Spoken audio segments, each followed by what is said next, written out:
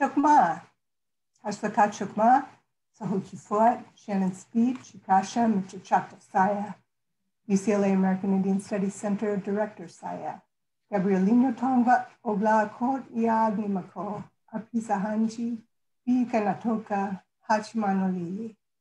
Greetings, everyone, and welcome to today's special event. I'm Shannon Speed, and I am Chickasaw and Choctaw by descent, and I'm a citizen of the Chickasaw Nation. I'm the director of the UCLA American Indian Studies Center. In my Chickasaw greeting, I recognize the Gabrielino Tongva peoples as the traditional land caretakers of Tovangar, the unceded land that encompasses much of what is currently called Los Angeles, as well as the South Channel Islands, and upon which the American Indian Studies Center and UCLA reside. As a land-grant institution, we pay our respects to the Honukvitam ancestors, our Hihiram elders, and Eohingem, our relatives, relations, past, present, and emerging.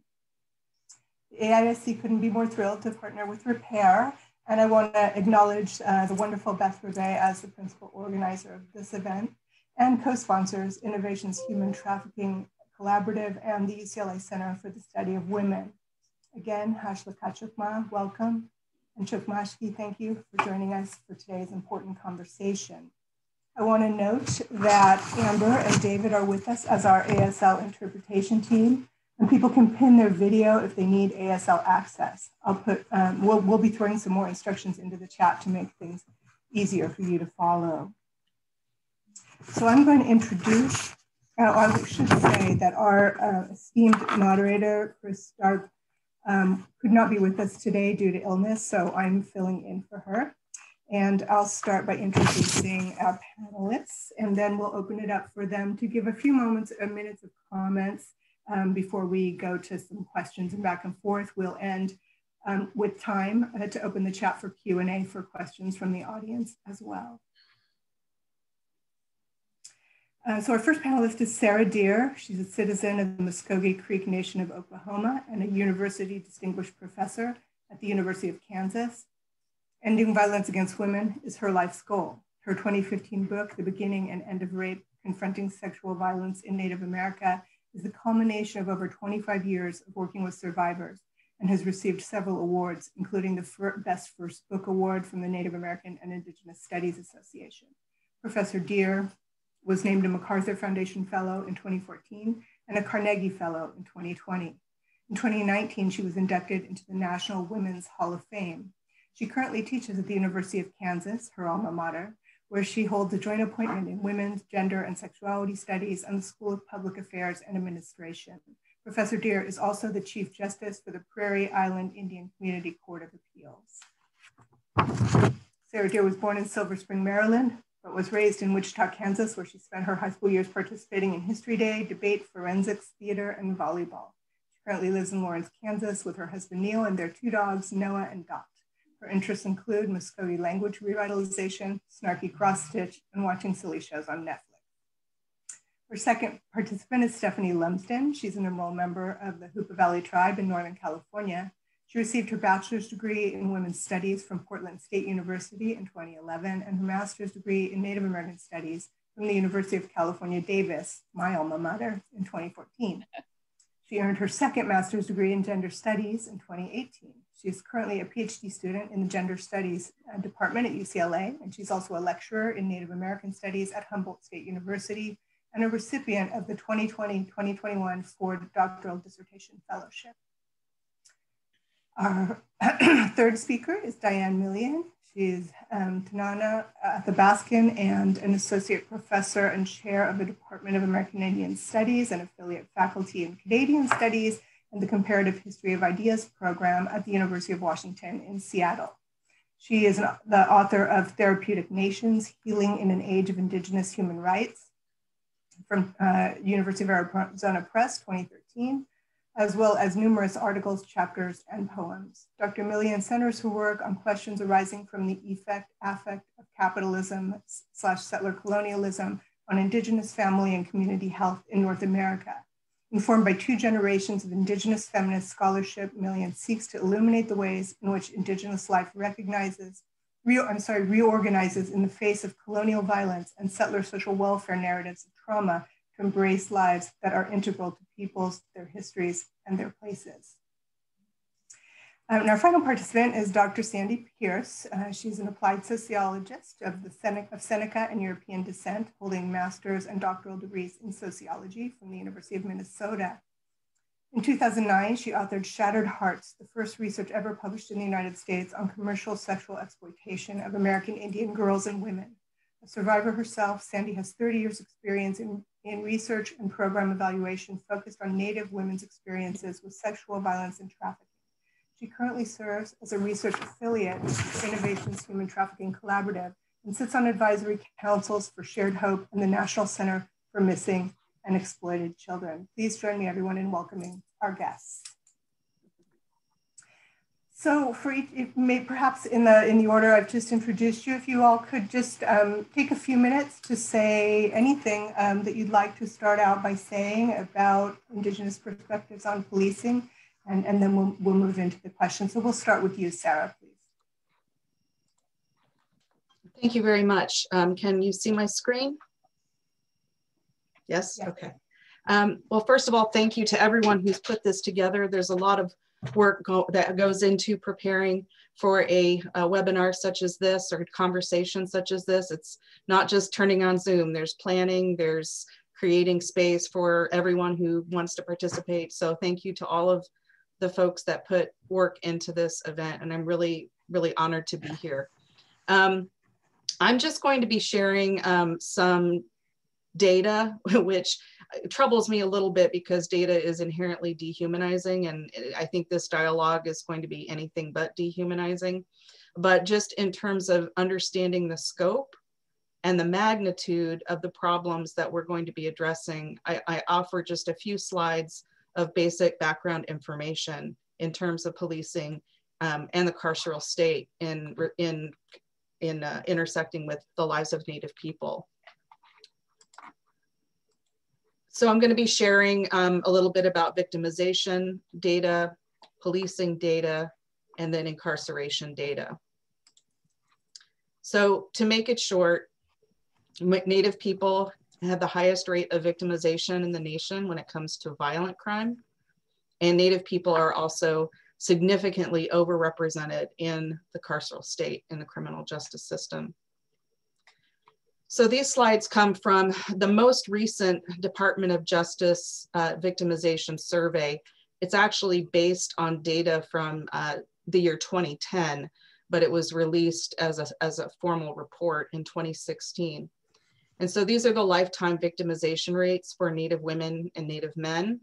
So you can see the lifetime violence in the lives of Native women is over 84%, and for men over 81%. So the vast majority of Native people have and will experience violence in their lifetimes. And when you look at the sexual violence rate, again, extremely elevated rates, 56% for sexual violence for women and 27% for men. So one of the things that will be important, I think, in part of our conversation today is who commits these crimes. One of the challenges with any data around Native people is that when you create national numbers, they often will miss important nuances and differences between different tribal communities. And so this data is national data. It may not reflect the individual experiences of a particular community. But along with this data, we know that the majority of offenders of these crimes are non-Native. And that's particularly unusual in America. Most of the time, violent crime, interpersonal crime, is considered to be intra-racial. So the violence is committed by someone of the same race. But the large exception to that general rule is for Native people who report that they've had at least one non-Native perpetrator. So now I want to just say a little bit about deadly police encounters.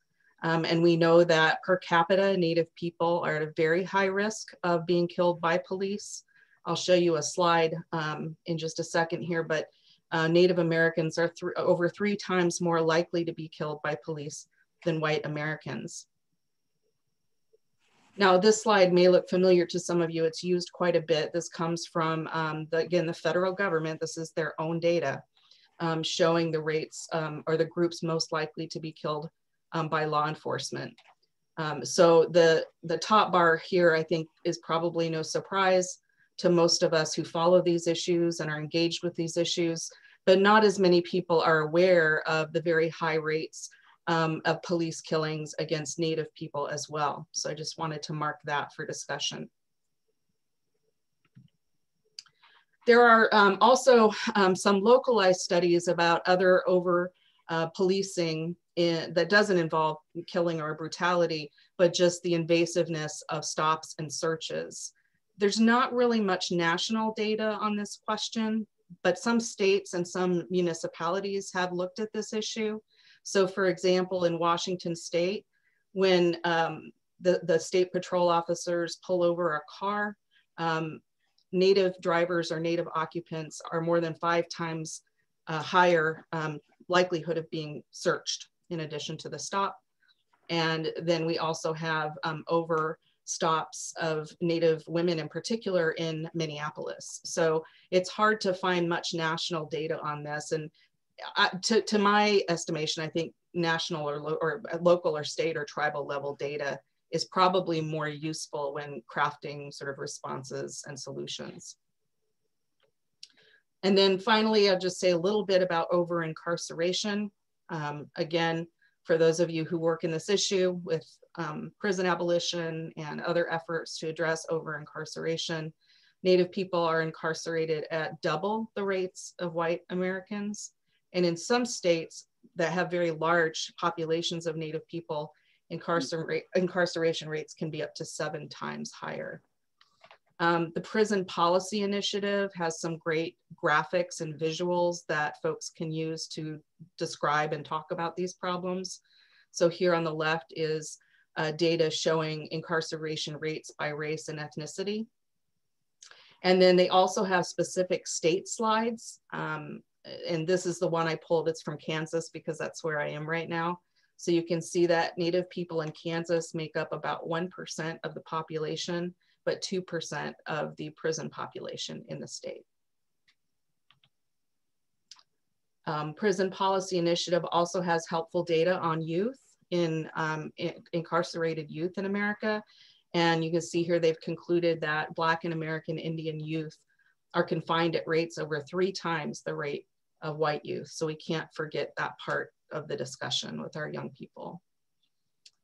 And the last thing I'll talk about is just the fact that tribal nations themselves operate jails and operate carceral systems.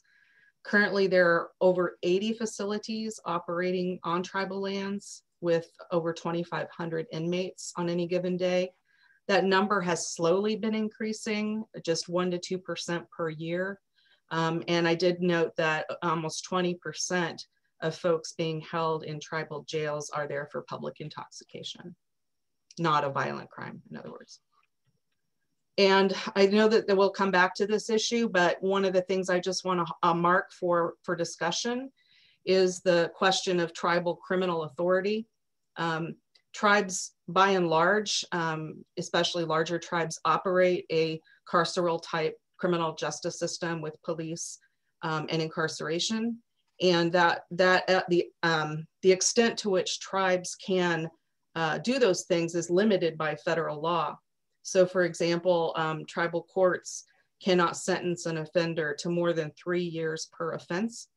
And we also lack jurisdiction over most non-Indian crime. The only exception is domestic violence. So what the challenge that I see is, as somebody who works with victims, is because these restrictions are imposed by a foreign government, the United States, sometimes in fighting for sovereignty, fighting for authority, we're asking for more carceral power, right? We're asking, for example, we ask Congress to lift the restriction on our sentencing authority. And so sometimes when we're talking about criminal justice reform at the tribal level, we have to be really thoughtful about what we're asking for and what we hope to do, because tribes have certainly been encouraged to adopt a Western law and order criminal justice system. It's been clearly laid out from the moment that the United States recognized our authority. So I hope we'll have a chance to talk about that a little bit today, and I hope this information set the groundwork for a very rich discussion. Thanks. Wonderful. Thanks so much, Sarah. I think that really did set the groundwork for a rich discussion. So much appreciated. Let's turn to you, Stephanie.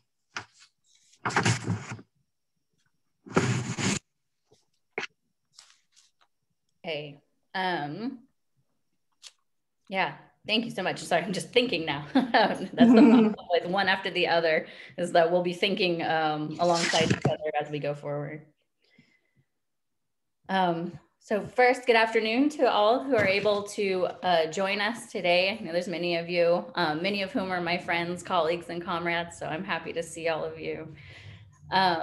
And hello to all those who will view this recording at a later date. I know we're all webinared maxed now. Thank you so much to Repair, and especially to Beth for doing so much of the legwork that these events require. Thank you to Shannon for being willing to offer introductions and moderate our discussion. And to all those at the UCLA American Indian Studies Center for all their support and help promoting this event. And of course, to my fellow panelists, Sandy, Sarah, and Diane, it's an honor to share space with you all. I've been thinking through your work for years, and I'm thrilled to be with you all. I'm speaking to you all from unceded Wiyot territory in Northwestern California, near my home, my reservation in the Hoopa Valley. One day, I know I'll get to say that I'm speaking to you from the reclaimed territory of the Wiyot, and I look forward to that day. I'm just speaking it. My friend Katja says that we're supposed to speak a thing we want to see happen. As I sat down to think through what I wanted to be sure to say in the few minutes we each agreed to for our opening comments, a few things occurred to me. So bear with me, please. It's a list. Number one, police as an institution are the violent and repressive arm of a white supremacist settler state. They consume the lives of Black and Native people, the lives of other people of color, trans and queer folks, and disabled folks, those made most marginalized, and made vulnerable to violence and abandonment. This is not new information, but that makes it no less ceaseless and horrifying. Every day, the list of those we must mourn because of police violence grows longer. The most recent to public knowledge being poor Walter Wallace Jr., who was killed by Philadelphia police just yesterday. Thinking very much about the people in Philadelphia and wishing for their safety and for justice. Two, as many others have pointed out, the murder of George Floyd months ago was responded to with a popular uprising, and the movement for Black lives showed us how to organize outrage and heartache into a vehement demand for an entirely different world. Black Lives Matter invited all of us to show up and has consistently provided leadership on where we go from here. We're all indebted to their work. Three, Native peoples have our own history with state violence, a long and painful one. We have our own history with police and policing and surveillance and containment. We have our own history with children being taken and funneled into a pipeline of another kind. This history must be reckoned with seriously as we make our decisions for our future. For as a result of invasion, conquest, and ongoing dispossession, Native peoples are in a state of precarity where we are exposed to violence, trauma, and death. Not one of us has been spared from these terrible circumstances. The desperate need that colonial violence creates for care, community, and justice must not be co-opted by calls for more police. We have to resist that urge. 5, police, even tribal police, are not meant to safeguard our health and wellness. Police are a failure of imagination, a failure to honor who we have always been, a failure to reach for the decolonial future we want to live in. Sixth, and finally, yesterday, Ruth Wilson Gilmore posed a question in another webinar that kind of stuck with me. She said that abolition needs decolonization, but she wasn't sure if decolonization needs abolition. Of course, I suspect she knew the answer to this question all along, but let me be clear. There is no decolonial future without abolition. Police do not exist where we are going. I'll close there for my opening comments. Thank you very much. Thanks so much, Stephanie. You have also given us much fodder for discussion. Thank you for your comments.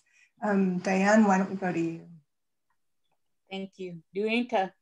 It's really a pleasure to be here. I want to thank UCLA, American Indian Studies, and most certainly Beth Ribbett and Repair for organizing this wonderful panel. I'm speaking from Nooksack and Upper Skagit lands in Upper Washington, where I've made my home for the last 20 years. So I want to acknowledge the land that I'm part of at this moment in time. I'm Tanana Athabaskan. Over 20 years ago now, actually, I wrote a piece called Policing the Res, Keeping No Peace in Indian Country. And I want to offer a couple of my observations from that old article that I wrote when I was in graduate school, mainly because I want to talk about the continuity of the horror of this situation that continuously endangers our families, our relatives. And I also feel like there's a way in which you cannot evoke health. And if I have been really heavily involved in doing research around health, what is health for American Indian, Alaska Native peoples, I have to look at this environment of violence that is ongoing. So this is some observations I made 20 years ago. You're going to see some big continuities, of course, with Sarah's. I'm really happy that Sarah brought these numbers up because some of these are directly linked to that.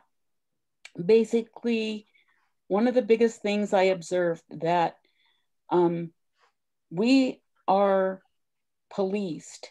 American Indian, Alaska Native peoples are policed, but never protected. In 1999, when I started that research, violence perpetrated against American Indian, Alaska Native peoples was 2 times higher than all the other populations across all age groups.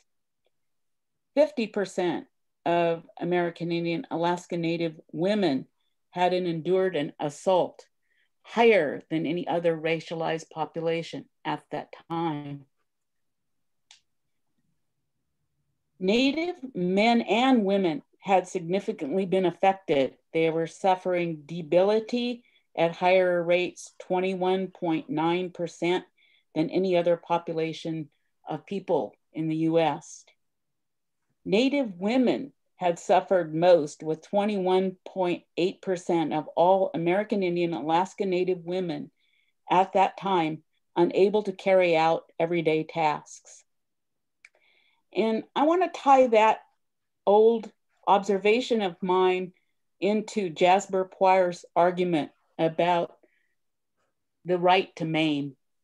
Her newest work is called The Right to Maim, Debility, Capacity, and Disability, in which she ties it into the way in which marginalized populations are harmed so that they are not able to effectively govern or protect or live in a good way. So policed but not protected. There was an atmosphere for this that I was really interested in and continue to be interested in.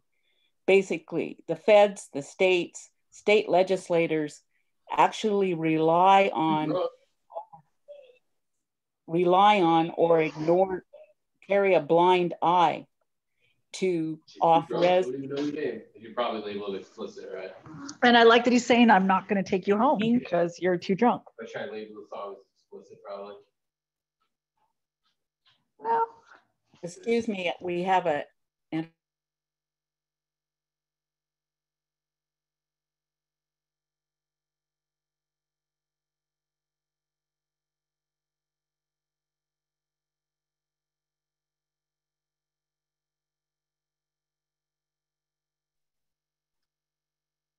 Can you hear me?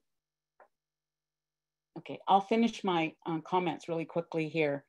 It's just that this occurs on and off reservation in an atmosphere of permission in which fed, state legislators, locals rely or ignore often massive jurisdiction holes.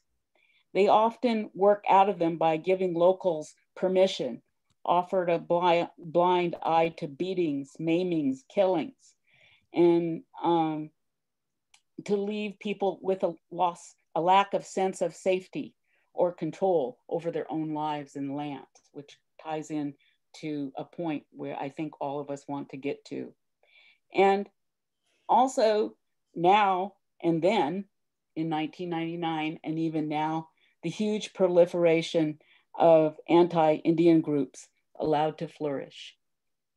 Again, I'm also going to evoke Ruth Gilmore by just saying that in terms of what we're talking about here, I see then as now.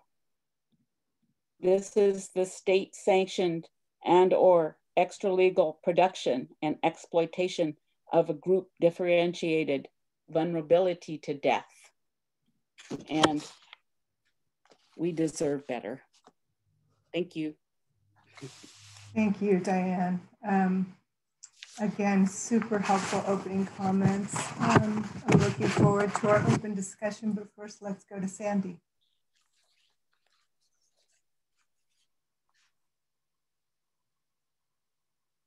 Am I up? You're up. Okay. It's hard to tell. When they first asked me about this panel, I was hesitant to say yeah. And the biggest reason is my experience, most of my research has been on violence against Indigenous women and sex trafficking of Indigenous women. And in that work,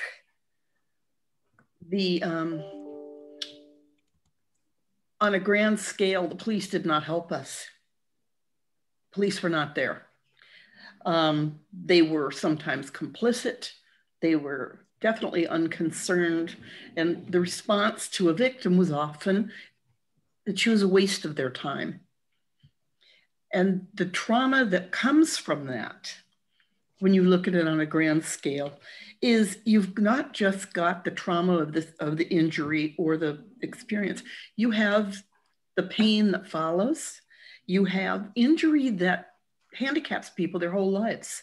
I can't tell you how many trafficking victims I've talked to who can't walk normally, who can't get in and out of the bathtub, who can't do so many of the things that we take for granted. And they live with the memory of all that was done to them their whole lives. And they work to heal from it and all that. So I had a difficult time looking at policing from way back, from a distanced view, from a more objective view. And the one thing that changed the way I thought to some degree was I was working in Minneapolis and I was working on that report, Shattered Hearts.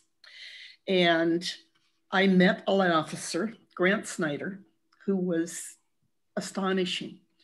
Grant he would do observation. He would think he had some juveniles being trafficked. He'd watch the apartment and have a telephoto lens.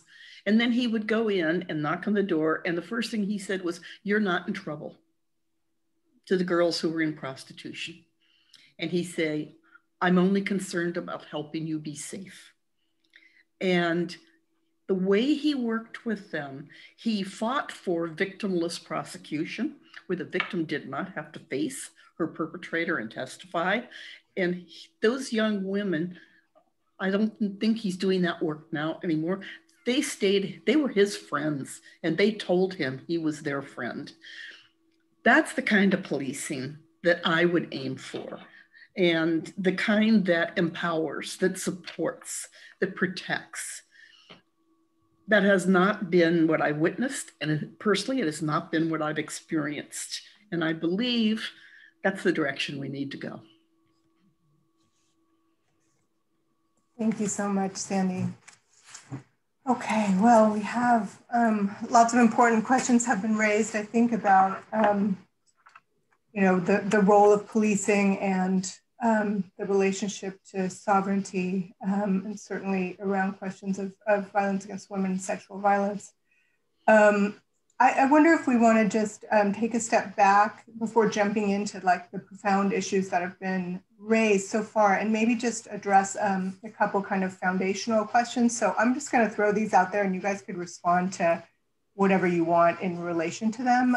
So when we had an earlier conversation in preparation for this webinar, and one of the questions that we raised was just what do we mean by policing? What is policing for us? Because some people talk about policing in different ways and sometimes mean different things. And how has policing been, an inextricable element of colonization? So what's the just to kind of historicize this a bit, what is the role over the history of colonization? What has been the role of policing? So if anyone would like to speak to either of those questions, I'll open it up. Well, I'd say if I look at it through a colonized lens, I'd say it's the control of potential and actual bad actors. And the methods used are oppression, disempowerment, intimidation, and isolation. Mm-hmm. In traditional communities and tribal communities, traditional lens, it's a community-wide responsibility. And what the mainstream would call prevention. That's my experience anyway. But that centers on inclusion and empowerment, and it promotes participation, collaboration, cooperation in relationships and social structures and collective decisions. Those are light years apart.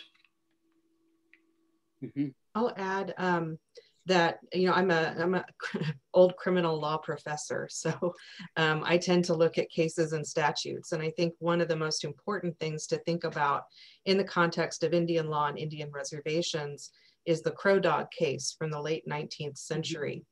At the time that case came about, basically it was a murder case. It was a homicide between two Lakota chiefs, and one killed the other, and it was resolved by the people in their way. And the local white community was outraged by that outcome because they saw this pretty significant tribal penalty as being a true slap on the wrist. So the federal government tried to prosecute him in federal court. And my students are always shocked to learn that he won that case. So Crow Dog, who was held accountable by his own people and then prosecuted by the federal government, was released by the US Supreme Court. But just 2 years later, Congress passed the Major Crimes Act. And that is the law that is still in effect on most reservations in the lower 48 today. And what that means is the federal government, that is the FBI and the US attorneys, are tasked with responding to violent crime in Indian country. And that's still the law today. So when we think about that and the US attorney's role in the 21st century, I see we have an obligation to provide this kind of crime control through federal law enforcement and federal prosecution. But that's not why the law was passed. The Major Crimes Act was passed to punish bad Indians like Crow Dog that the white community hated. And so we're still operating with that system. Like right now in Oklahoma, my reservation was recently re-recognized by the Supreme Court. So the federal government is now taking these violent crimes that are happening within Oklahoma. But that was not a victim-centered law. It was deliberately passed to give the federal government law enforcement authority in Indian country. And we see the results in the high rates of victimization and over-incarceration. I think about policing in general as an outcome of property protection. Property protections by the state for certain crimes always point to a protection of a capitalist necessity to protect property over lives or people. But that's like really, you know, that's at its most abstract. But when I think about it in Indian country, I think about it, you know, all the way from the beginning, of course, when the extraction from Indian country, okay, begins with the taking of lands and resources. Most generally, there's more of a concern, I believe, just like, you know, we're saying here, there's more of a concern about actually protecting the property of the United States than any of the people. I think that also for me, policing has always had this larger, rather than just the police themselves, you know, I really think that it's really, you know, it's most important to not lose sight of the ways in which the jurisdictions have been so scrambled in Indian country, which it became popularly known as the maze of injustice, thwarted any efforts, any sovereign efforts by Native nations to protect themselves. Yeah, I think, yeah, very much just adding on to what you said, Diane, there about when I think of like the question, what is policing? What does that mean? What are we talking about? The title of this webinar is Indigenous Insights on Policing. I think very much about as an institution established to protect white settler property interests, like Diane was saying, to safeguard the rights of exclusion, so that, you know, I put a fence around this and it's mine, not yours. That needs the kind of force of the state. It also police as an institution, as well as policing, which is how you and I and everyone like treats each other, right? The kind of regulated social policing is to maintain relationships of domination, right? So we do this through the policing of, I'm a gender studies scholar, through gender performance and sexuality, performance of sexuality. We do this through a lot of Native communities do a kind of a informal or formal policing of what is traditional or what is a value, right? And we really, those fall along often these lines, imposed settler lines of how to value and treat a human being. And so we have the institution of police that protects property and also facilitates ongoing dispossession through their protection of extractive economy. Of course, we see, you know, the barricades and all that put up in Unistoten, trying to protect their territories, right? We saw it at Standing Rock, we see it at Bears Ears, we're seeing it in Mauna Kea, we see it in all these places where the police function to safeguard the expansion of capital. But also, like you hear that phrase a lot on Twitter, stuff like kill the cop in your head, right? This idea that like I myself enact a form of hegemonic policing by imposing a kind of forced morality on how I value others, right? So there's me, myself, and how I function as a subject of this empire and how I police others. And then there's actual institutions, men with badges and guns who do this kind of legal like terror in our lives. So I think about policing in both of those ways. Okay, well, you know, let's go to the heart of one of the questions that I think is in play here. I mean, we've said, you all have said quite eloquently, you know, that policing is, you know, a fundamental part of the colonial process of settler dispossession, of settler, the construction of settler sovereignty, right, in native dispossession of capitalist property, private property relations. So, and I think, you've said, several of you have said quite clearly that policing is, at best useless in terms of helping with problems of violence, and at worst, itself is very violent, right, for our communities. And there's a kind of violent harm that takes place, not just through direct kind of physical violence on people, but in the kind of violence of breaking down our ways of relating to each other and in that process. Yet at the same time, Sarah laid out some pretty stark statistics about violence against women, for example.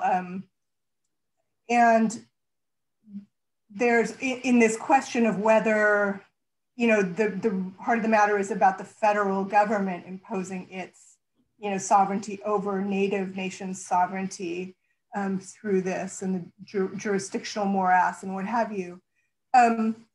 Is there, so for tribal sovereignty, then is it better to have that control and that jurisdictional and police control be in the hands of tribes, or is all policing by definition negative? What do people want to weigh in on this question? Because when we have an ongoing abolition discussion at UCLA, and several people who work in Indian country said, look, you don't understand, in Indian country, we don't need less policing, we need more to stop violence against Native women. And they have arguments for that position. So I'm wondering what you all think about that.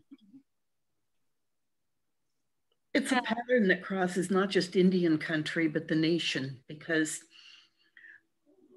I know I'm old enough to remember when we had art in school, when we had music in school, where sports were free, where the supports for libraries, we could go to the library after school if you had a parent who worked. Those are gone, even without COVID. Those are gone. That funding has been gutted. So we don't have positive supports and guidance for the children across the country. And of course, that's disproportionate. The families who have the least access to go pay for it are those who suffer the most. But we now have criminalization in schools. We have school resource officers. Kids get into a pushy, that's an assault, and it's charged as an assault. Somebody steals a teacher's hat and throws it, that's robbery.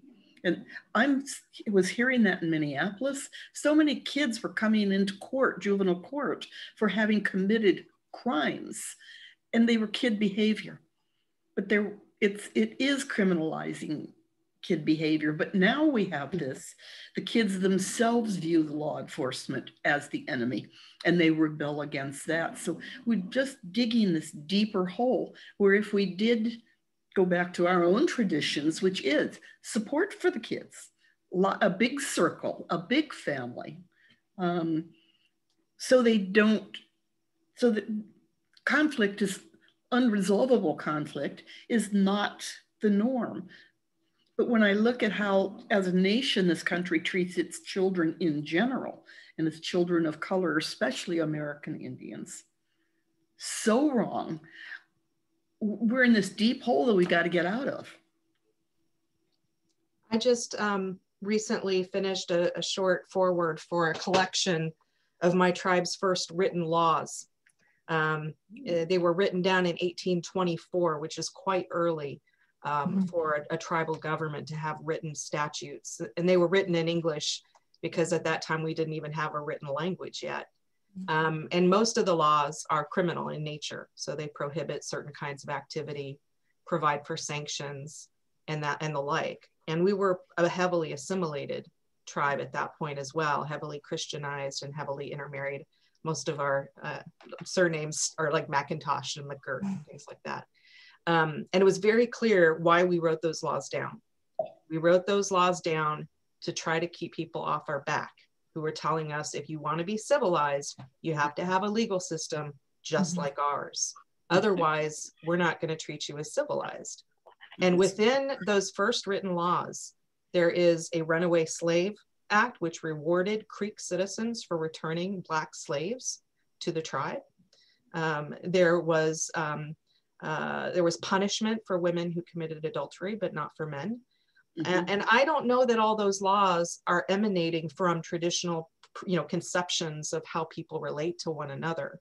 They were written down to try to get the feds off our back. And unfortunately, when the Western system, when the American system has said, we will recognize you as a nation, we will recognize you as a tribe, but you have to do X, Y, Z. And so it's a struggle to survive, because recognition is a component of sovereignty. I mean, if nobody recognizes you as a sovereign, then it's hard to be one. But it's like we've had to compromise, right? Our traditional ways of organizing and relating to one another so that we can keep them off our back. And so we've been funding tribal police, funding tribal jails. It's all coming from the federal government, right? And I'll just say one more thing about sort of the contemporary issues.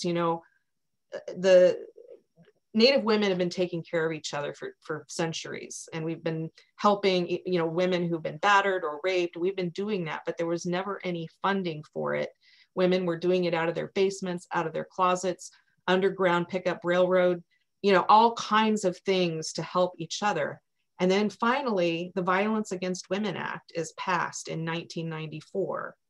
For the first time, these Native women who've been doing it for no pay now have a salary for the first time, now have health care, insurance, retirement, right? For the first time. And so yes, there's an instinct. We need that money to better organize on the ground, but it came at a price. And the price was, you will continue to assimilate your systems. You will act like the state acts if you want the money. And I think that we have to acknowledge that. I do acknowledge that. And I think that that's the trouble, that there's, this constant translation that's going, we're keep trying to translate between the prerogatives of the state and the prerogatives of our own hearts, perhaps, because I really am trying to think, through in terms of to return to what were our systems of care at one time. Were they perfect? No, because I, came from a place, Ninana, that definitely had, at least not in my lifetime, but in my mother's lifetime, some semblance of what had been their system of order. And it was very heavily integrated with their life on the land, which was destroyed in my lifetime, or partially destroyed my lifetime, to the extent that there aren't hardly any families like there were when I were little that completely lived off the land. Well, the land once disciplined us, okay? And I mean this very, very directly. The land once disciplined us, because the land not only gave us our food, it also took the food away if we were so foolish as to mistreat it. If we were so foolish as to mistreat each other, then we had less hands to help us, and we lost members, or we lost actual mothers to families, or there's all kinds of ways in which actual, families are at the very beginning of what we mean by sovereignty. Because what I think we mean by sovereignty is not a power over, but a power from within. It's that heart knowing, you know what I'm saying? That there is a sense that we share among each other. And we were talking about that. I'm really glad that Stephanie brought that up. It's just that we all might have a sense of right or wrong, but as groups, you know what I'm saying? People don't always agree on what that right or wrong is. And so what I've seen happen in my several years alive on Earth now is this real breakdown among our families about being able also to care for each other. Some part of it is because, just like Sandy said, you know what I'm saying, it's not only, there's an erosion of knowing what we believe in, sometimes at a local level, that we can operate together as systems of care. There's also a total abandonment of the state in terms of, and has been for a really long time, a total of actual abandonment of the state of any kind of support for systems of care in our communities. And like Sandy said, in other communities across the United States, especially communities of color, Black communities. So going into what I'm saying I think that part of it has to probably be that we're not, I think I agree with Glenn Coulthard, that recognition itself cannot give us sovereignty. And then I think the sovereignty is going to have to be grown from our retaking our power from our system right down to the roots of our systems of care. So I'm going to jump out and let everybody else say. Great. Thanks, Diane. I just wanted to add what you said, Diane, about care. And I know when we were preparing for this webinar, we talked a lot about care. And to me, that's so telling. So the question, Shannon, I wrote it down, what you said earlier. So it seems like police are at best useless, at their very best. And I'm gonna make t-shirts and you're in for it now. But stickers, I got the whole plan. But police at their best function are useless, right? And at their worst, they actively do harm. They actively traffic. They actively harass and belittle and humiliate and harm the most vulnerable in our already vulnerable communities, right? So that can't be it, right? Like they can't be like, well, I hope they do nothing, right? Like that seems like a losing game. So for me, I'm very cognizant of as someone who works with incarcerated folks and who is a part of living person in the world and has people in my life who have been subject to this kind of violence and who want justice, who want to know why we failed them. I'm very cognizant of the statistics that Sarah shared at the beginning. They're so important to realize the rate of victimization and how precarious Native women's, trans and queer folks, especially how precarious those lives are. But to that call for more police, that kind of like common sense call, like, well, actually Indian lands are under policed, we need more police. To that call, I would say you're asking the wrong question, right? Like, do you want more police or do you want an end to men's violence? Do you want more police or do you want a community that gives a damn about you? Yeah. Do you want more police or do you want to feel held and seen? Do you want to feel like your life matters to others? Do you want a role in your community where you belong, right? Because that's a very different conversation. Police really forecloses that conversation and it ends up with like more, geeks and badges. And like, that's not what's going to make life livable for us. What's going to make life livable is each other. And so we can build this capacity if we know that that's what we want. The police is a dead end game. If at the best, we're hoping they do nothing, right? I also want to say that this kind of horse trading or deal with the devil, it seems like we kind of make like that tribal nations do police, do courts, do jailing, do all the things to be legible and gain the recognition from a state. To that, I would say I understand the seduction of recognition. I understand the very real material resources that come with it. And that seems like too good to let go of to people who have fought so hard and so long for so little. But I guess I will say that we must turn away from that seduction of empire. We have to turn away and we have to turn toward each other. And maybe they don't recognize us, but I will say I don't recognize the state if the cost is the most vulnerable people in my life. I don't recognize them. So I need to turn toward you all. Like we need to look at each other. And we look better than they do anyway. I'd rather look at you than look at the state. And I think you're right. I think that we, at least in my experience when working on reservations with victim services, we don't often ask, well, what do you want? And when that question is asked, it's very often, I love my partner. I just want the violence to stop, right? And we don't often ask that question. I'm currently engaged in some empirical work where I've interviewed over 50 Native women and Two-Spirit people who survived rape. And I asked them, what is justice to you? Does that mean we lock him up and throw away the key? Does it mean we hug it out with grandma? Or anything in between, anything in between? And the answers are fascinating, and it's too premature to give you specific trends, but I can just tell you the conversations have been very, very rich.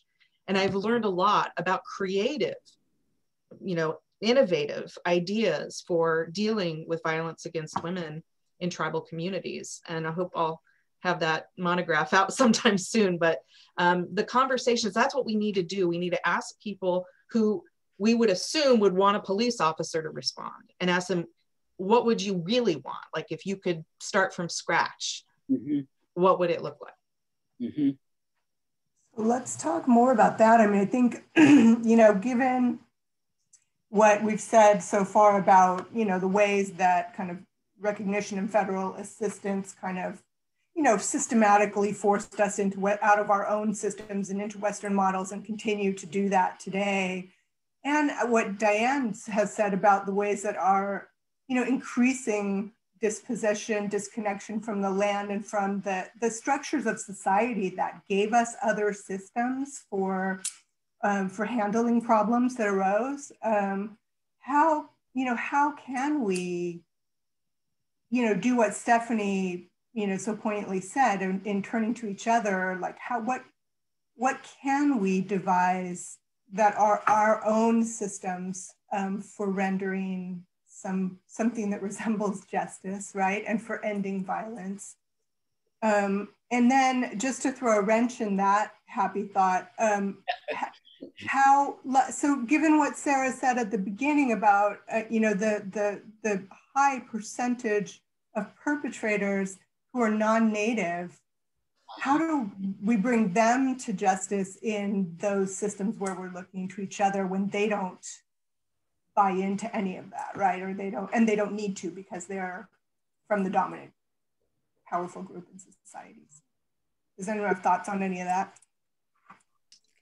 Well, yes, I think that's a linchpin issue that I'm working on right now with our own tribal nation.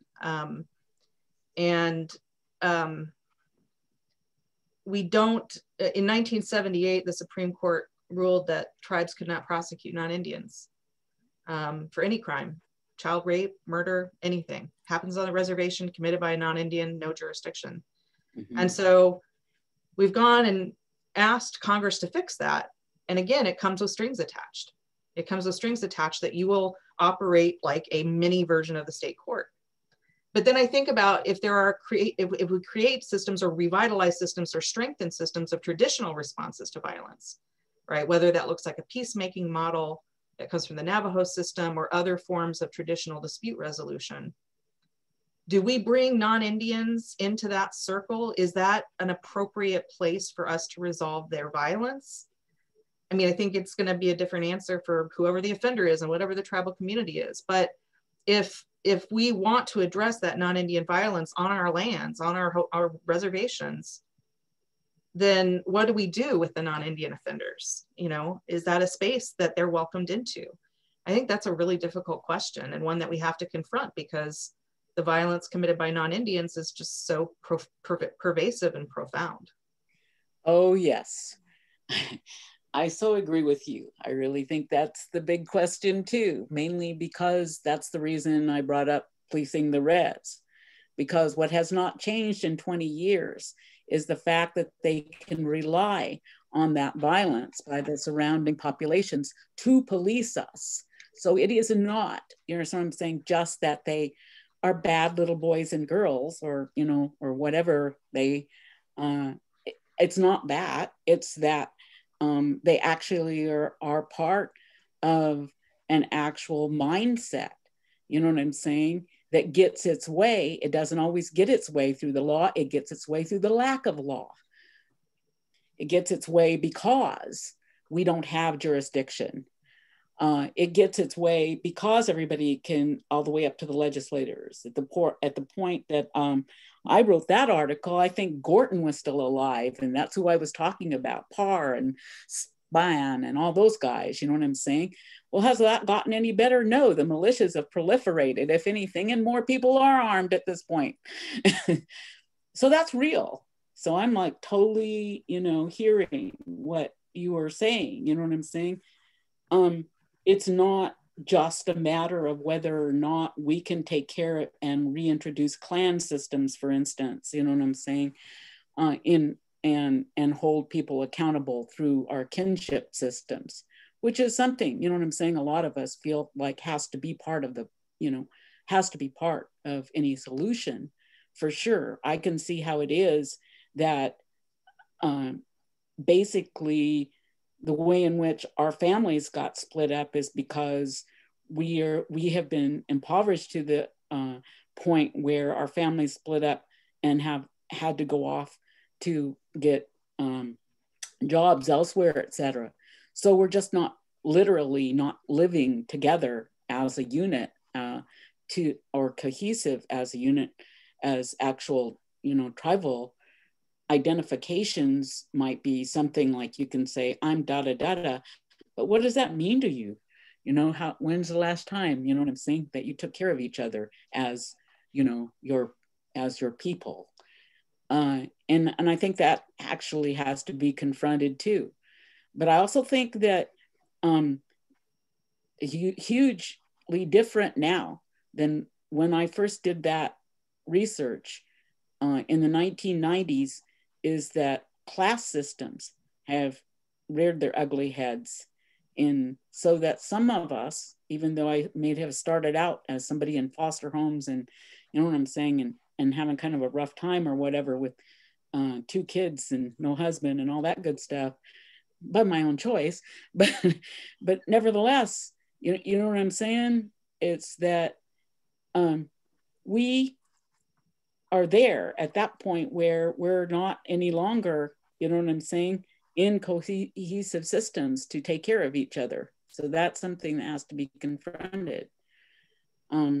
So, you know, 20 years ago, that was the fact of life, okay? That we were moving that way, that the class systems that are among us right now are also making a big dent in how cohesive we are. Some of us who ended up getting educations, you know what I'm saying, can sit here and maybe say this because we have got safe homes. But I know there's a lot of my relatives tonight that wouldn't be able to join this conversation, you know what I'm saying, because they're in a dire way. So that's what's really happening too. I think a lot. So I think you raised 2 questions, Shannon, and yeah, I'm really thinking about what Sarah and Diane said. So the first part of that question seemed to be like, what are we to do in our own communities? What are our capacities?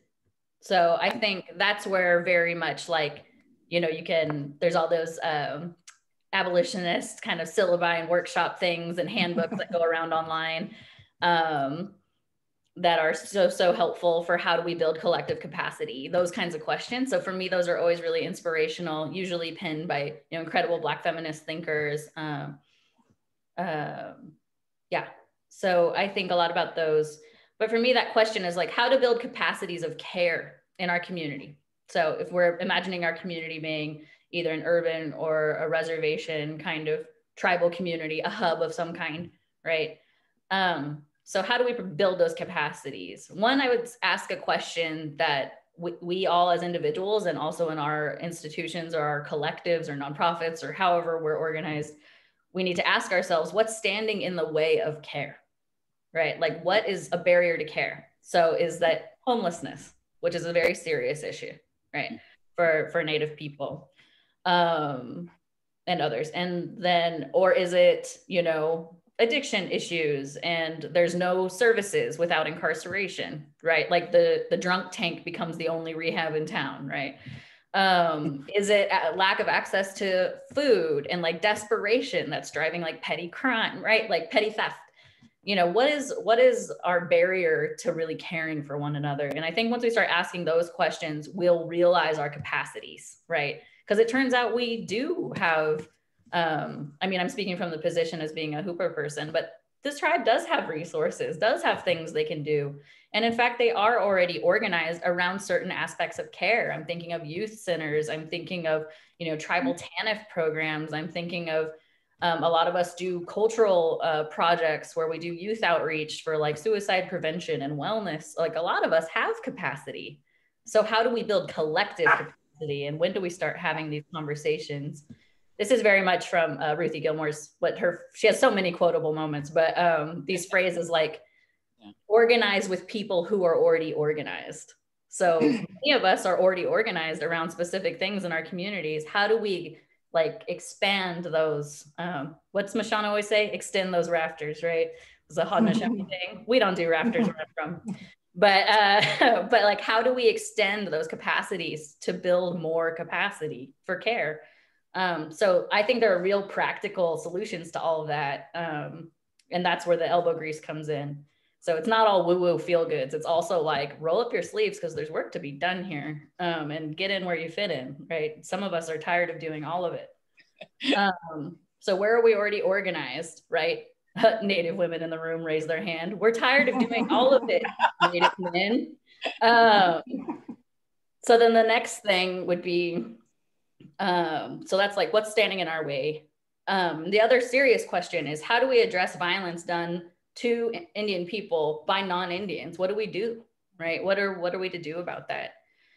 And I guess for me, it's another series of questions, and I regard that very seriously. Of course, a lot of non-Indian men who do violence to Indian women and queer folks and children are married, and they're the father, they're the patriarch of the family, right? This is my own experience. So that question becomes a little different when you start thinking of it in your family versus like, you know, bumps in the night or whatever.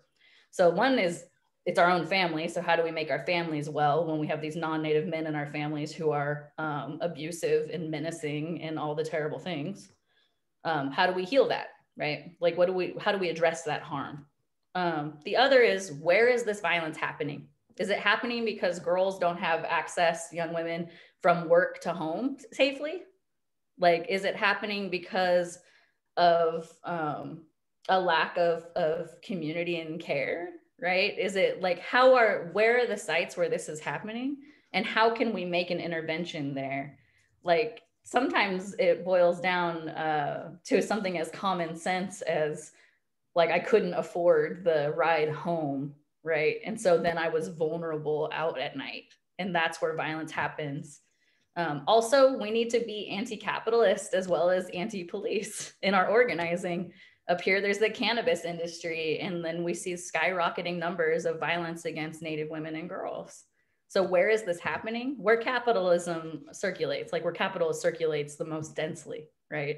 That's where this happens. So, you know, there's many answers to that question, and they're very serious, and I want to regard them carefully, but they are, I think, are also strategies that don't necessarily be like, and then we found this perpetrator and we hugged it out and we did it in like a good way, or, you know, how we say that. Sometimes it's just, how do we intervene in the spots where settlers harm those of us repeatedly over and over again? And how do we make sure those of us exposed to harm aren't anymore? And for me, again, that's, a lot of those are practical solutions. Like how do we making sure that everyone gets home safely, that, you know, how do we address homelessness, and et cetera? I'll end it there, but. That was great, thanks, Stephanie. My head is going in many directions. There have to be, at a community level, we need resources. There's no place for a victim to live. There's nowhere for her kids to be safe. There's no safe space. That's resources. My first thought when you said, what about non-Native violent perpetrators? My first thought was exile. You need sovereignty to do that. Sovereignty over your land and your borders and everything to go against the force of the US government, because they still have jurisdiction over a lot of our lands. So what's the limit on sovereignty? Because I'm not joking when I said exile. I've got somebody in my community who is doing terrible damage and doesn't want to change and wants to keep doing it because he's having fun or she is having fun. Out. So I'm kind of a hard ass on that. I'm seeing way too many, it's not a mental health label. I've seen too many violent perpetrators who are doing what they do because they're having fun. And that's really what's going on. They're having fun. Their definition of fun may not be mine or yours or anybody's. And I understand mental illness. I've seen a lot of it. I've had experience with it, but there are folks who are mean and cruel because they're having a good time. It's a twisted kind of logic. What do you do with those people? And how do you, if they're from our own community, how do we support them toward healing? Or exile was, at least in my own community, it was something you did. They were booted if they would not contribute to the well-being of the community. So there have to be teeth. It can't be punishment, because punishment is counter to healing and wellness and working together. But that tip-off between resources to support somebody who's trying to escape a situation or avoid a situation, and resources for somebody who wants to change their behavior. Where do those come from? You know, traditionally, one of the punishments for violent activity among Creek people was corporal punishment. Was what? Corporal punishment, whipping. And so if we're talking about like, let's revitalize some of our traditional principles in the 21st century, right? What would that look like, you know? And so I think we have to be forward looking. We may have done some things in the past that worked well in that time and in that context, but do we really want to whip people now? You know? And so we have to be not just saying, what did we do 500 years ago? Because we didn't have very much violence then, because a lot of those things don't make sense in a contemporary setting. So that's another challenge I think we have, is like, okay, we had corporal punishment and maybe that help keep people in line, but I'm not sure, I'm not comfortable with the idea of implementing that in a contemporary world. I would agree very well with the care ethic. To be whipped in public way back then would have been a horrifically humiliating experience. So, it was a deterrent. Yeah. Where does shame come in? When does the pressure of your community esteem come in? When's it more important than the actual punishment?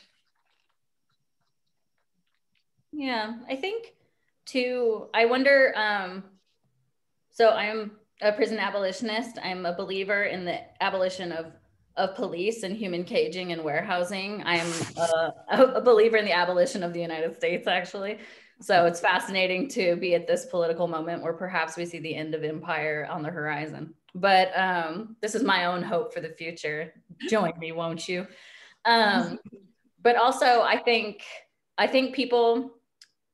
desperate people do desperate things. And I think people who have been consistently abandoned and wounded and left alone with no sense of belonging in their community, I'm talking about Native people here also,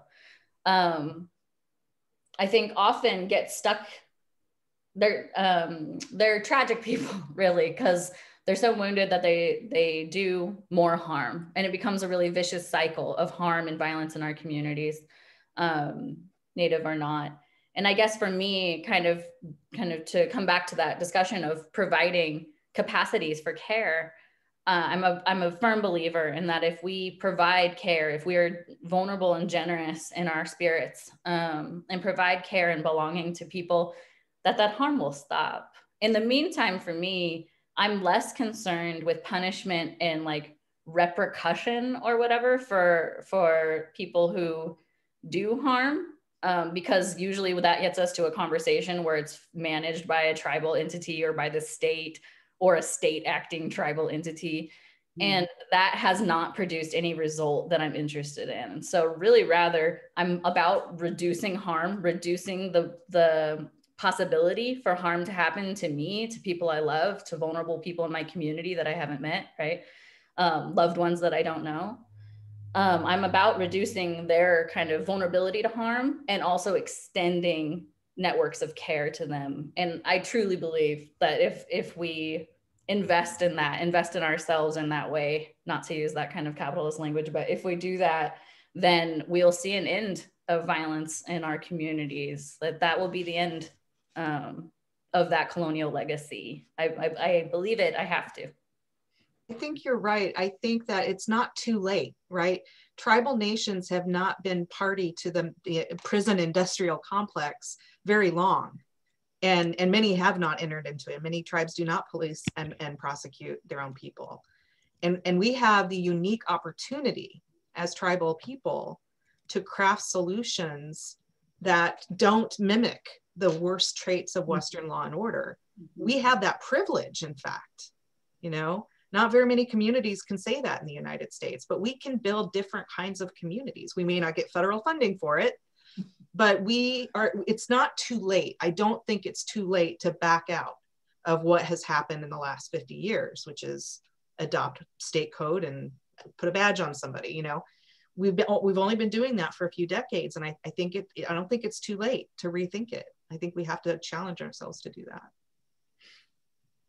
I think I've actually seen a good example in a film that I saw recently. I think it was about Kurok or Yurok, and it was about their tribal court system. Mm-hmm.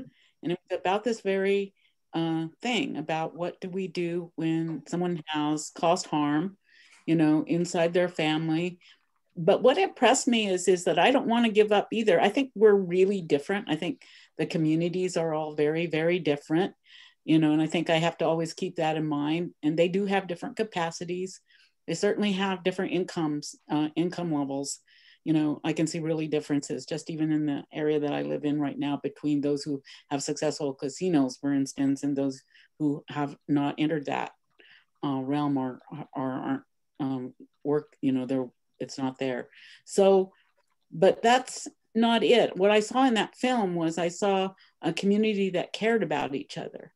You know what I'm saying? Or it was small enough to actually know these were not, they weren't strangers. They actually knew each other. And so the level of care there, right from the judge on down, I thought of you when I saw that judge. Anyway, like, or I see it in somebody like Montoya Lewis, you know, Judge Montoya here in Washington State. I see that level of care that you don't often see inside the system sometimes too, when they have the community is inside them. You know what I'm saying? That they're not just carrying out the predilections of the state, they're carrying out the predilections of the community. I wonder if we could pivot a little bit before we open it up for questions from the audience. What Stephanie was just saying and raised in the beginning, but, about the police encounter last night, a tragic encounter in Philadelphia, and what you're saying about people who have suffered harm and then are harming others, or people who are not well because of the way our society treats us. Right? You know, we have a mental health crisis in this country, and it's responded to with policing. So I wonder if anyone wants to speak to that. What should our response to mental health issues look like? How could we do this differently in our communities? And then just to kind of bring us into the current moment of kind of that I think is an important discussion happening all across this country around policing because of the Black Lives Matter movement, raising in particular police violence against Black men and killing of Black men. And I wonder if anyone has thoughts on the relationship or the significance of the Black Lives Matter movement for Indigenous communities, and including Black Indigenous people. So two different questions again.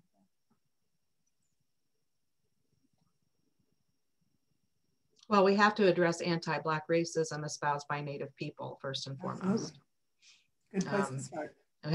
We have to name it. We have to call it out. It's pervasive and it's unacceptable. And I'm coming from a former slaves owning tribe that has disenfranchised and denaturalized freedmen citizens. And I don't think we can have a really honest conversation with our own communities and within our own communities about police brutality and police killings if we are espousing anti-Black racism within the tribe. And so that's really important to me. And in my experience, Black Lives Matters organizers pay close attention to indigeneity. Now, I heard somebody say, well, BLM doesn't care about Native people. I'm like, that's not been my experience at all. And we do owe them a debt of gratitude for the hard work that they've done to raise the visibility of this issue, not just for Black people, but for all people of color, all marginalized communities. But we've got a lot of work to do. Yeah, I think about anti-Blackness is it's constitutive of the United States, right? So I think when Native peoples are so short-sighted and frankly lazy in their thinking to not really interrogate how anti-Blackness shows up in our governance, in our, I don't know, everyday relationships to one another, in our families, largely about institutional structures though. When Native people fail to interrogate that, what they're doing is helping to build a settler state that is hell-bent on their dispossession. Yeah. So way to do the job for them. Like you're doing like all the heavy lifting. So I often think that, and I'm thinking a lot about Tiffany King's beautiful work, the Black Shoals, of course, also talks I've had the privilege of watching her give at American Studies and NASA, talking about how anti-Blackness kind of animates or is a mechanism through which settler colonialism functions.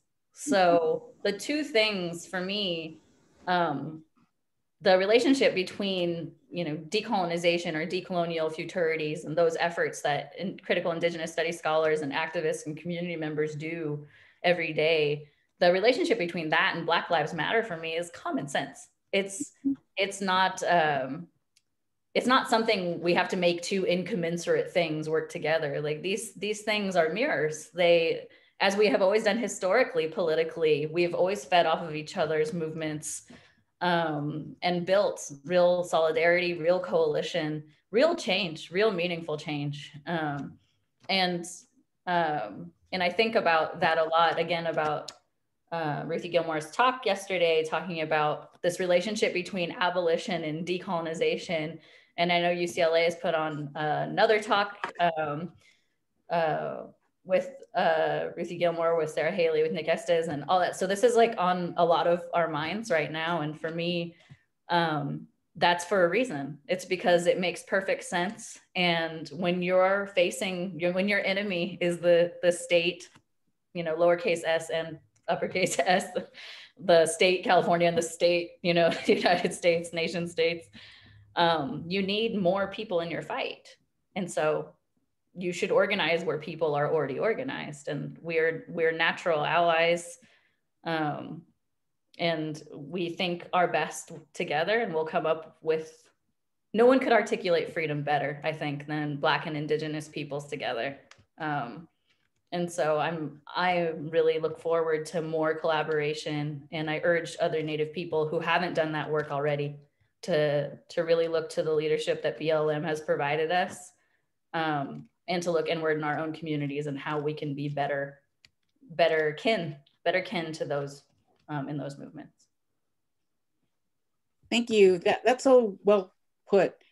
I was part of the movements in the 60s, and I really feel like a lot of people forgot how actually close we were, that there was a lot of organizing going on between Black and Native communities at that time.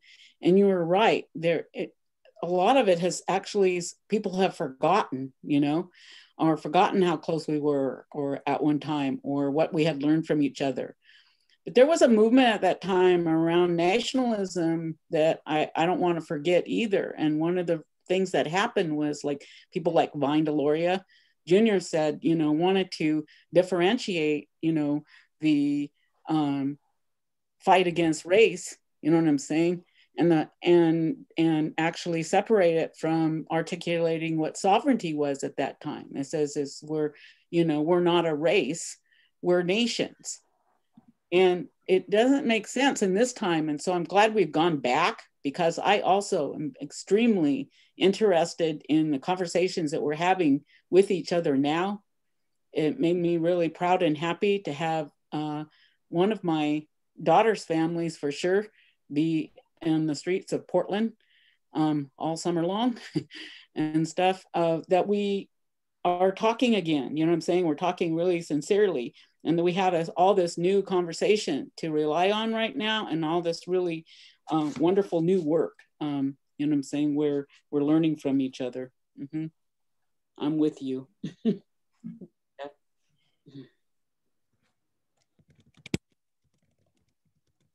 Okay, well, we have about 30 minutes left.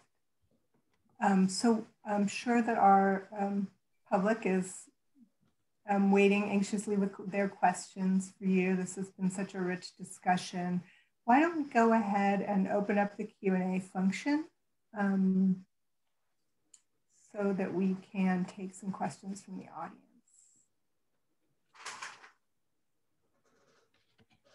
So, powers that be in the Zoom world, I can see the chat, but I cannot see a Q&A function from where I am. Oh, I think they're just using the chat. We're just using chat. Okay. I think. So somebody put something in the chat so I can see if I can see it, because I don't see anything yet. Okay.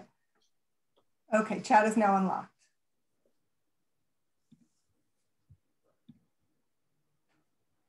Thank you for the test, Sabrina. I got it, at least.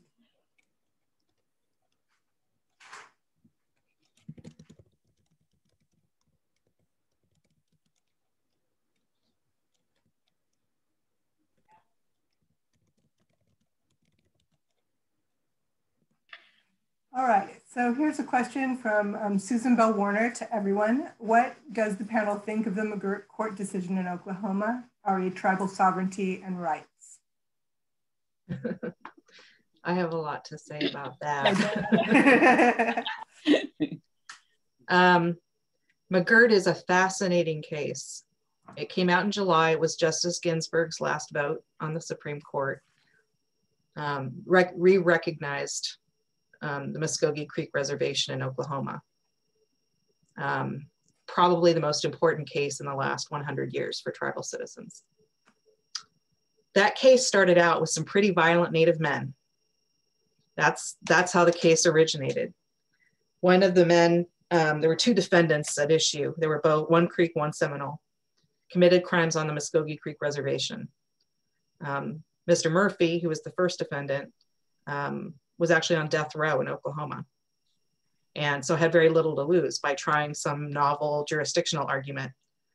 And the Seminole man, McGirt, who is now the namesake of the case, raped two 4-year-olds. And he was sentenced to over 1,000 years in Oklahoma State Prison. So these are incarcerated Native men who've done heinous things, but have nothing to lose by trying any kind of legal argument that they can stick to the wall. You know, Mr. Murphy has an IQ of like 70, that didn't work, all right? So his attorneys are trying to get him off death row. And they came up with this argument that Creek Nation has never ceded our reservation. We've never accepted the state of Oklahoma's position on our reservation. But their argument was we were prosecuted in the wrong court because we committed our crimes on an Indian reservation, and that means, pursuant to the Major Crimes Act, that we should be tried in federal court instead. Now, is federal court going to be kinder to them? I don't know. I mean, it remains to be seen. But they were trying to get off death row and trying to get out of a 1,000-year sentence. So it's very fascinating to me in this conversation about policing and about violent people and what we do with violent people and how we respond to their victims, that it was these criminal acts that opened up this opportunity to have the Supreme Court say, hey, treaties are treaties. And the Supreme Court doesn't say that very often, right? A treaty is a treaty, and it says forever, and that's what it means. So it's a complicated situation. And now Creek Nation is having to figure out how to police or patrol an entire reservation again. And the instinct is more police, more prosecutors, more victim advocates, right? And so I'm in a fascinating position right now as a Creek attorney, advising my own nation on what we do now. But it's just so fascinating to me that it started out with this very carceral, heavy death penalty, 1,000-year draconian sentence story of these men that's now led to a case that may be as significant as Brown versus Board of Education or Roe versus Wade for Indian country. I don't know what else to say, but that's how I've been thinking about this moment in the McGirt decision.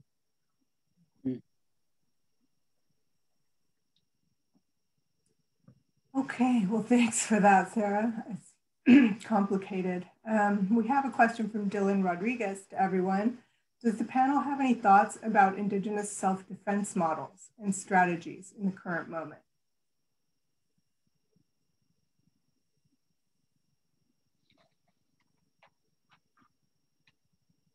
Anybody thinking about self-defense models and strategies?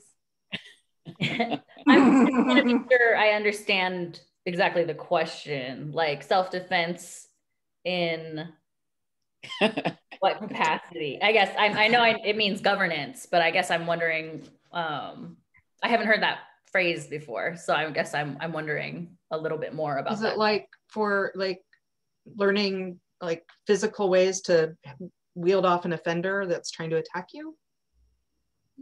I took it more like a kind of Black Panther self-defense model, but I don't know, Dylan, do you want to clarify your meaning in the chat?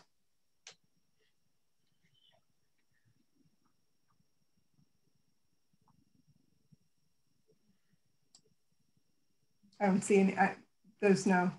Yeah, I think that's what he means. And I would just take a stab at that. I don't think AIM has actually ever disbanded. And I know in some places, you know what I'm saying, there is mostly to protect peoples. Has been, I've seen that activity more around Standing Rock and those other places where people actually have come forth, you know what I'm saying, to work as protectors. Okay, and that was an original function of AIM anyway. We're trying to protect vulnerable people on the streets. So I still see that activity. I don't think that it's ever gone away, but I think that in terms of what's happening right now, yes, I have seen that. I have seen a reorganization of that. Yeah, I think it's completely viable. Yeah, absolutely. It's a very real, I'm thinking about friends of mine in, I'm in a rural space up here, but it prides itself on being like more hippy dippy, I guess. I don't know. We'll see if the tides turn quickly. White people stop smiling and things get real. But, you know, I'm thinking about friends in rural spaces who fear harassment on the street from settlers, individual settlers, from police, from, you know, it's, white people are at their most dangerous, I think, at this particular moment. And so just because I'm an abolitionist doesn't mean I think it's all kumbaya and we like sing together and hold hands. Like sometimes I'm like, no one's taking me because I'm ready to fight. And I think Indian people in general are ready to fight, and we have been fighting, and that's why we're here. And so I'm all for, like a Black Panther Party model, an AIM model, insofar as groups that provide a sense of, self-defense and security from the onslaught of settler violence that is always, you know, pernicious, right? Always there. But at this moment, it feels very life-threatening to many people. And I think, like walking in a group and being prepared to fight is not like a wild thing to say. Like that's a common sense thing, I think, at this point. But we do need to make sure that we build systems of accountability within those kinds of reactions, right? Because AIM has not a great history sometimes with women. And so, you know, we have to make sure that whatever systems of street justice that we need to protect our lives and our bodies also have internal accountability mechanisms, so that if somebody does abuse their authority, their position of leadership, that there's a way to hold them accountable as well. I agree.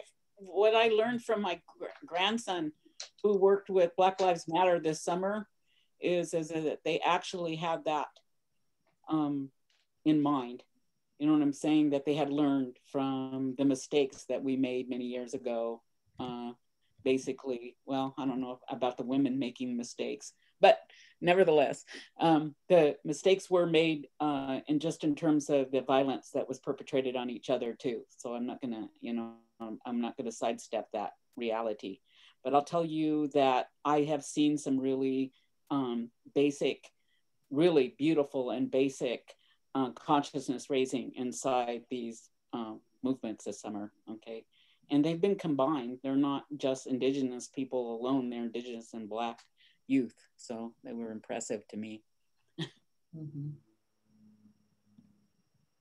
Okay, well, great. Here are a couple of maybe interrelated questions. One is from Repair to Sandy, a question for Sandy. Can you say a little more about exploitation and abuses committed by police officers against people in systems of prostitution? And there's one from Lupita to everyone. With the Defund the Police movement, how do our communities deal with human and sex trafficking? When I was working on the Shattered Hearts report, I was interviewing advocates on tribal lands and in urban areas and talking about victims' experiences. And I was surprised. I should disclose, I'm a survivor of sex trafficking. So I had my own experiences with law enforcement threatening me with jail time if I didn't give them sex, or if I didn't have sex with their buddy in the car. So there is that constant threat that's always there that makes you flinch away from law enforcement. But I was surprised, even with my own experience, how many of the advocates and how many of the victims I've talked to said, oh yeah, law enforcement are the worst. They are. They don't protect us. They set us up. They have their friends. They sell us to their buddies. There is, when I worked on a mapping the market study with Lauren Martin in Minneapolis, we heard about men's sex buyer networks where guys would organize their friends to bring women in for the parties. And a lot of them were Native women, because in our, you know, I'm a sociologist, I can't help it, but there was a really interesting article that I saw that talked about perpetrator thinking and why certain people are targeted for sexual violence. And they said there's two ingredients. One is target attractiveness.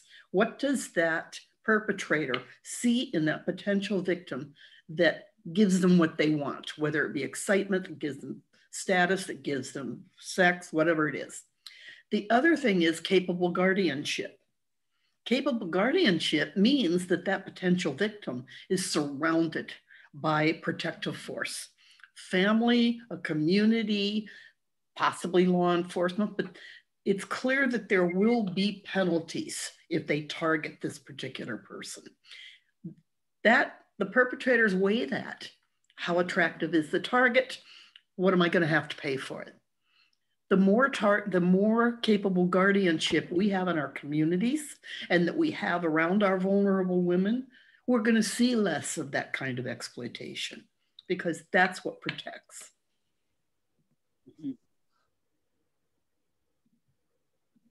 Did anyone else want to speak to those questions before we move on?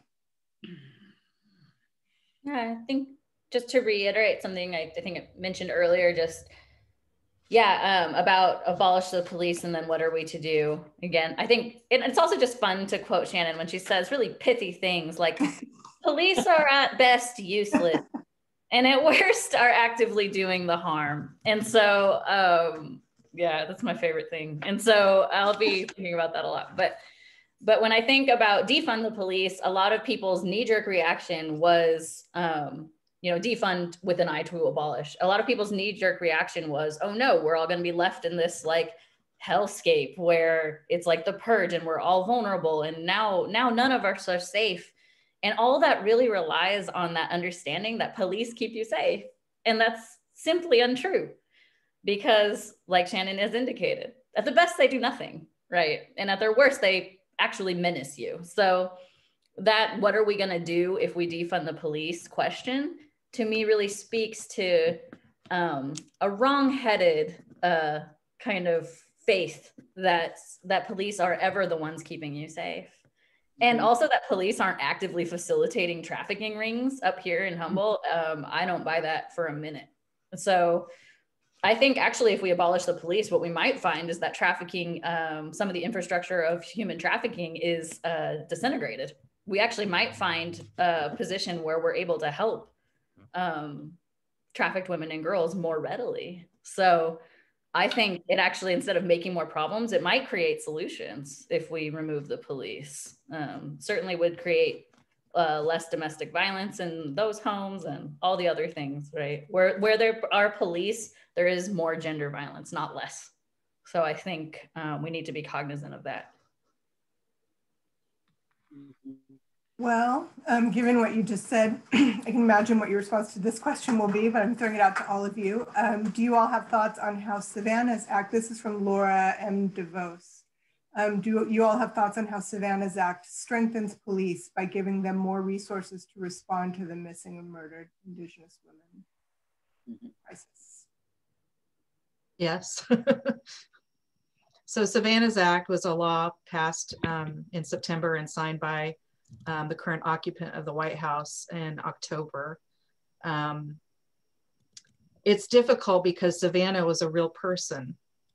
The law was named for Savannah Greywind, who was murdered in North Dakota. And so her name became a symbol of efforts to address murdered Native women. Unfortunately, though, if I'm being blunt and honest, I didn't oppose the bill, but I didn't really support it either. It doesn't really do much. There's really actually no money allocated for anything except for the task force. And I'm allergic to federal task forces after serving on far too many. I actually have a notarized statement to my husband that if I ever join another federal task force, he has pre-approved authority to pull me out. But at any rate, it centers the federal government as the savior of murdered and missing Native women.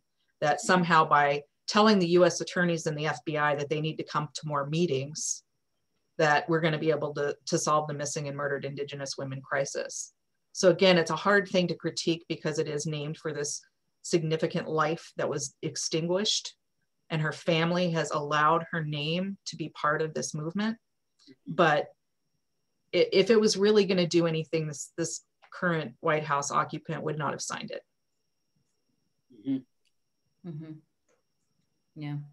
Yeah, I think of it, it's so loaded. I think of it like, I think of hate crime legislation, right? In many ways. So we're all meant to be like, what a victory, right? Like there's now this legislation that means it's, especially awful to do this kind of violence. Or now there's funds put aside for a task force or something that's going to evaluate what the state needs to do to correct a harm that the state causes. And to me, in a very like common sense kind of way, it defies logic to ask the state to ameliorate the conditions that the state requires to exist in perpetuity. So I get the affective pull, like, there should be more resources for MMIW. And certainly a lot of organizers that work in MMIW up this way have said such a thing, like we need more resources, we need more ability to provide service. But to that question, I would say, like, what kind of conditions of possibility are you creating when you turn to the state to fix a problem that the state requires? Right, the state foundationally requires MMIW So is it a victory? It feels like maybe not a great place to put a lot of our political energy. Okay, thank you. From Carolina, we have, are you aware of groups that include Indigenous and Black relatives in talks about reparations? There is federal legislation that seeks to provide land to descendants of Black people who were enslaved in the US as part of reparations, but it seems that Native people weren't consulted on whose land would be part of those reparations. Are these groups working together to create reparations that jointly or concurrently consider at land back, hashtag land back and harms? I think that's something that really does need to be bring people together to discuss. I only know of some groups that I know of Eve Tuck's work in Canada, and that's the only one I know of where she had actively reached out to people on this question.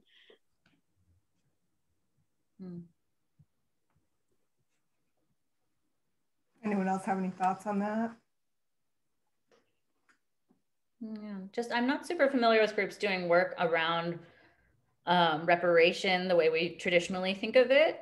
But I guess my own kind of snarky response to such task force is to be like, we can't wait for this to organize with the state for them to give us what they stole from us so they can give us some time to like, I'm not negotiating with someone who stole from me. I'm into like, I wonder if we put like a pin in that around reparation and who has access to all the things they need to make life.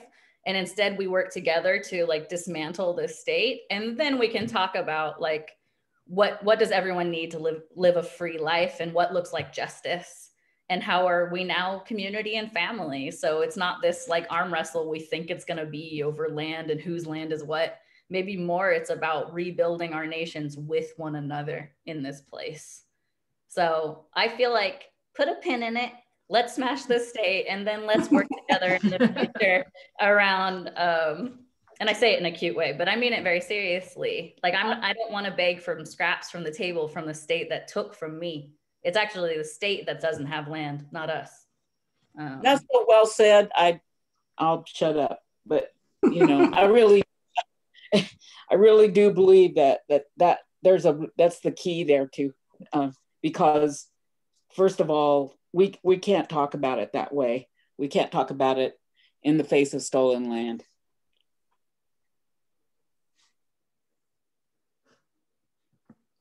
Okay. I think we'll take one last question. We're almost out of time. This one is posed from Chewy to Stephanie, but I think anyone could respond to this.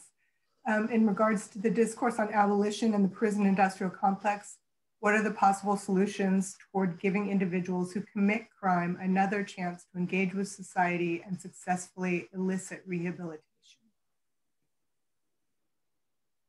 Yeah, that is the question, right? So if we all collectively agree to not throw anyone away, if we've decided that we aren't throwaways and we are the people who have been thrown away so much, right? Like each of us as individuals and collectively.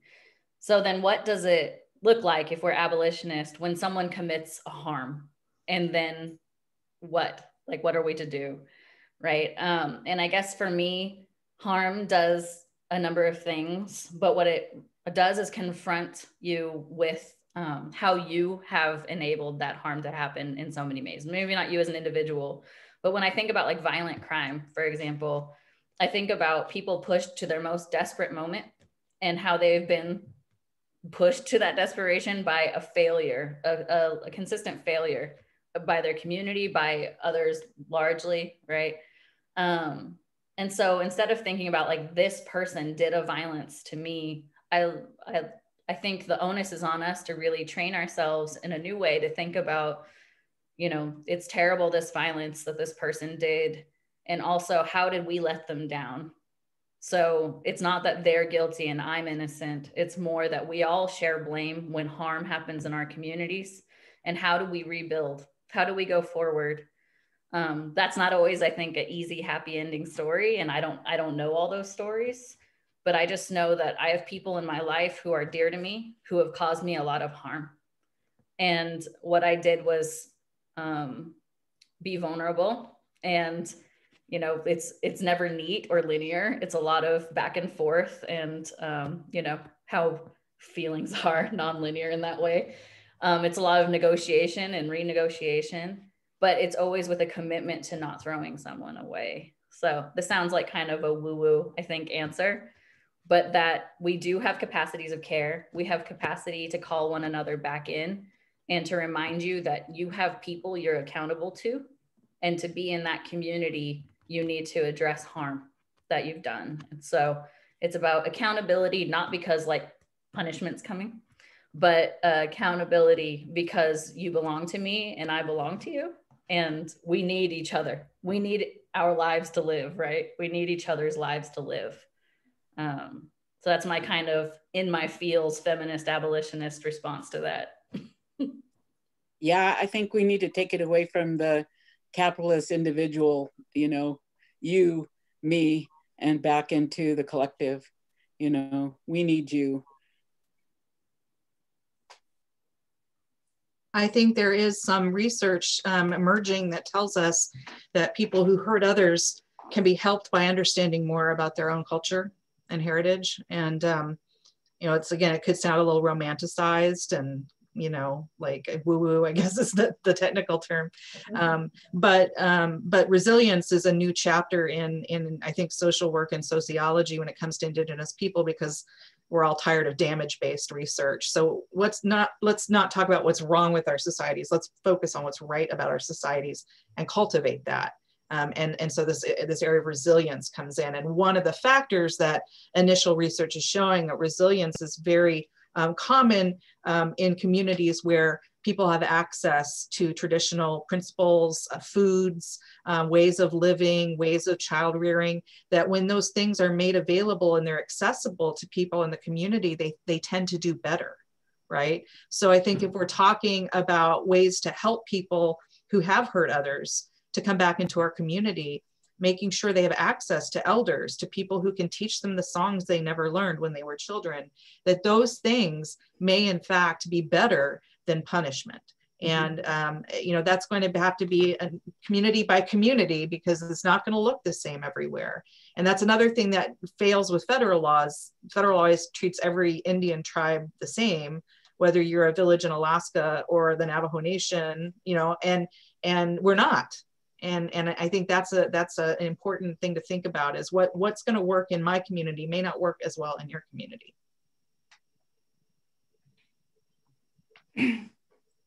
Absolutely. Well, I think this is a good place to wrap up our discussion. I want to thank our guests really from the bottom of my heart for this conversation. It's been absolutely terrific. So thank you, Diane, Stephanie, Sandy, Sarah, for being with us. Thanks to everyone who came and participated. I know there were many great questions in the chat that I didn't get to. I encourage you all to look to the chat, because there's some good recommendations going in there for articles and videos you can watch on the topics that we've been discussing. Many thanks again to Repair for organizing this event. And Repair would like to invite everyone to an event called Courage, the 4th event in their 2020-2021 Community Storytelling Series. Transformation, conversations and storytelling about healing and social action. Courage features 6 wonderful storytellers and will take place on Zoom on November 15th at 4 p.m. It's open to the public and free tickets are on demand. The registration link is in the chat, so be sure you check out the chat. The recording of this event will be distributed to all registered attendees within the next 24 hours. Please feel free to share it with anyone who missed today's panel. And the UCLA American Indian Studies Center is proud to be a co-sponsor. Please continue to follow us on social media at UCLA AISC on Facebook, Twitter, and Instagram, or on our website at aiscucla.edu. Thank you again to all of our participants and to everyone for joining us. Take care, everyone. Thank you. Thank you. And thank you. Love you guys. Yeah.